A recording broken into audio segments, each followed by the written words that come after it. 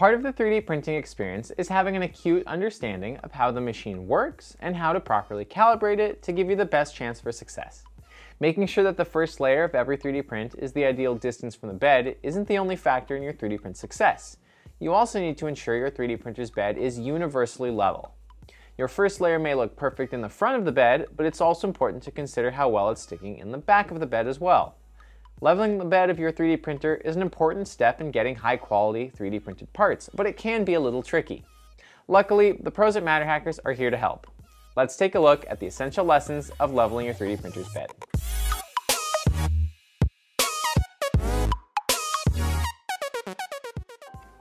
Whether you're trying to troubleshoot the bed leveling system you already have, or learn more about a new one you want to move on to, check out our video index on the left to see where you can jump ahead to. What does it mean to level a printer's bed? First, there's the important distinction that what is colloquially referred to as leveling your bed would more accurately be called tramming your bed.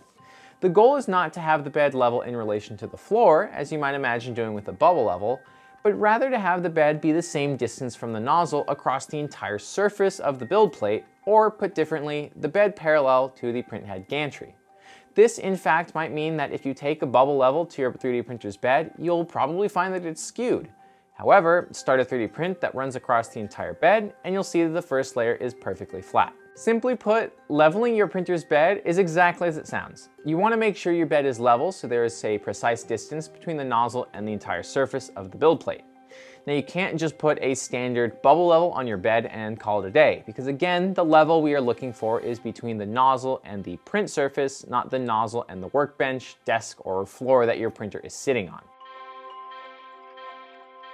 In terms of construction, manually leveling, or adjusting your printer's bed by hand, is the simplest form of bed leveling you will find on a 3D printer. Generally, the more affordable the 3D printer is, the more likely it will be a manually adjusted bed, because it doesn't require any complex calculations or extra hardware to make it work. 3 points define a plane, but many printers still use 4 screws to level the bed, with 1 at each corner. Tighten down all the screws at each corner so you have enough room to loosen them later. Aim for screwed down halfway instead of all the way or all the way off. This will give you more room to work with. Home the Z-axis. On some printers, Z0, home, may be too far from the bed, even when all the screws are loose. In that case, you'll need to move the Z minimum end stop slightly lower to calibrate. Using the LCD menu or other interface, jog the print head over each screw that levels the bed, insert a piece of paper between the nozzle and the bed, and loosen the screw until there's a very slight resistance when you pull on the paper. You don't want the piece of paper to be locked between the two, just enough pressure to feel the drag when you move the paper. Repeat this for the other screws. You want to make sure each screw pinches the piece of paper with the same amount of pressure to have a level bed.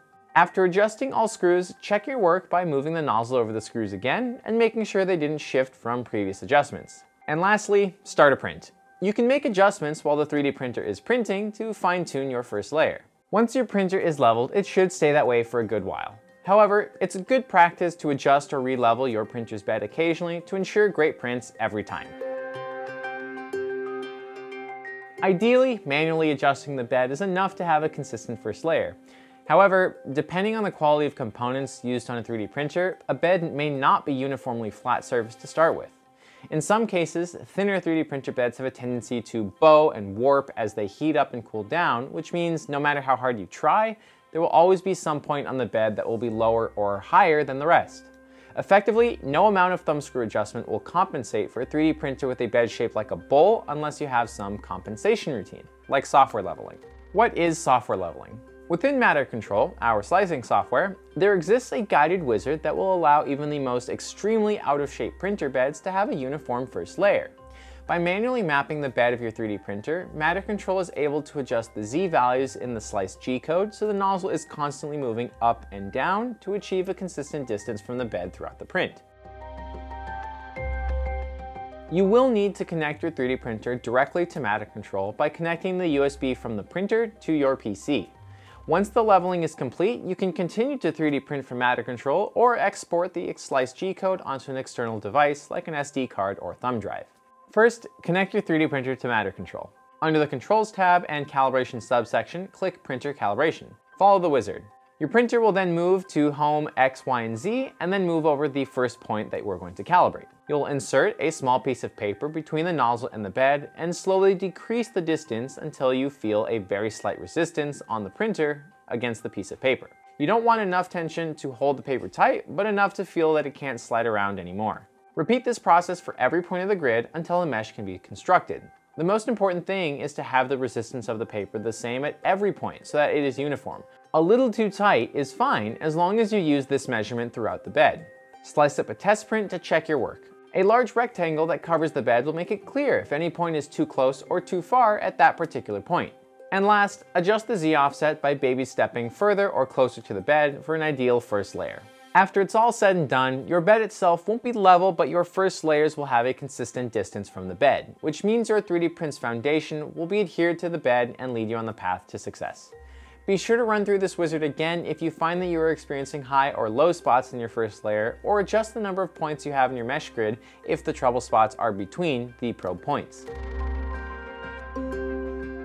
On some 3D printers, user intervention is kept to a minimum by a handful of features built into the firmware of the 3D printer, hard-coded into it to make finding the perfect first layer as hands-off as possible. By using a small probe to detect the bed and its relative distance from the Z minimum or Z maximum, the firmware is able to automatically run through a bed leveling procedure and construct a grid that will compensate for an uneven bed. Think of firmware leveling as essentially the same thing as software leveling, except the printer is doing all the thinking instead of you and a piece of paper. If your 3D printer has firmware leveling, it is likely enabled by default, rather than something you turn on if you want it. The best practice is to follow the instructions prescribed by the manual included with your 3D printer. Most 3D printers with firmware leveling will have a wizard, a guided walkthrough, incorporated into it to make setup easier. In general, the process will be similar across the different 3D printer and probe types. First, the nozzle and bed will heat up in order to allow them to expand and get a more accurate reading. Then the print head will move around the 3D printer, probing various points to create a mesh of the detected surface. Either a series of lines will be printed to determine which Z offset works best, or a small test print will need to be started manually. With that done, the Z offset will then need to be adjusted through the LCD menu to move the nozzle closer or further from the bed to achieve a proper first layer and determine the distance between the probe tip and the tip of the nozzle. Firmware leveling is a straightforward process that aims to simplify what used to be a significant hurdle for newcomers to 3D printing. By integrating automatic systems, it becomes easier to have repeatable results. Spend less time worrying about your 3D prints you just started and more time focused on slicing up your next one. There are many different probe types that can be found on 3D printers, and you can check out our articles on the different types to see what kinds of limitations, if any, your probe might have. Whether you have a 3D printer that needs to be manually leveled or a 3D printer with fully capable firmware leveling, it's important to understand the basics of how the process works to troubleshoot and calibrate your 3D printer as you become acquainted with it. Hopefully, with the help of this guide, you now understand how to level your bed and get smooth and consistent bottom layers in your 3D prints. With this knowledge, you are well on your way to understanding the 3D printing essentials. I'm Alec from MatterHackers. Thanks for watching. Hey there, thanks for watching 3D Printing Essentials Bed Leveling. Personally, I use firmware leveling in all of my 3D printers at home, but manual leveling is a robust option that still has its place. If you want to read some in-depth articles, you can go to MatterHackers.com, or to stay up to date with all of our digital manufacturing content, be sure to click subscribe. See you in the next one.